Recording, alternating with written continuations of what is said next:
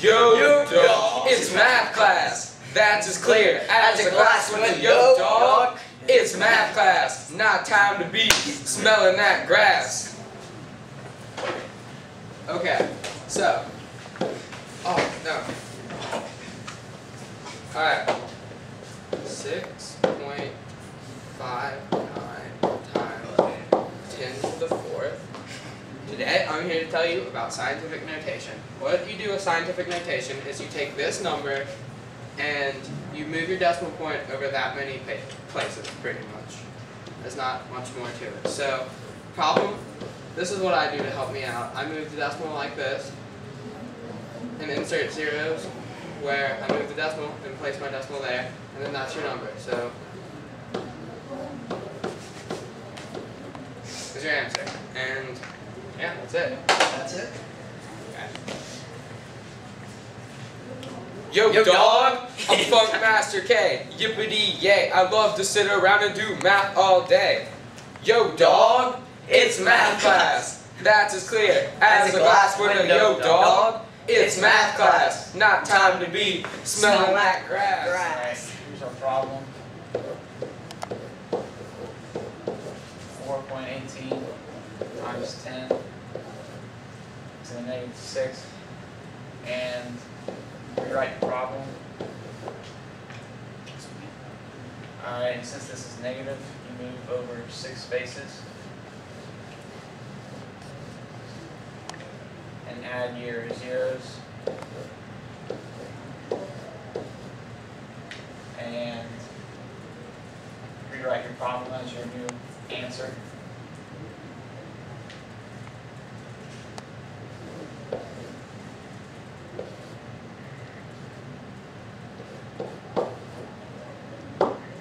That's your answer.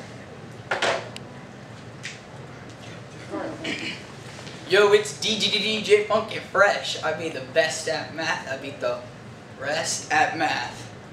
Yo, dog, it's math class. That's as clear as a glass window. Yo, dog, it's math class. Not time to be smell that grass. So what I'm doing is multiplication. Just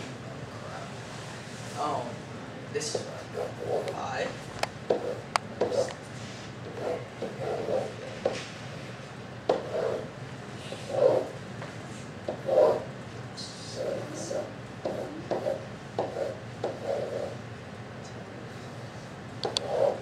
First thing you do is figure out the commutative and associative properties, which would be 5 times 6 for the 1. And next you would add the 5 and the 6 with the 10, so it would be 30 times 10 to the 11th, and then I'll move this step from here to there, and I'll get 3.0 times 10.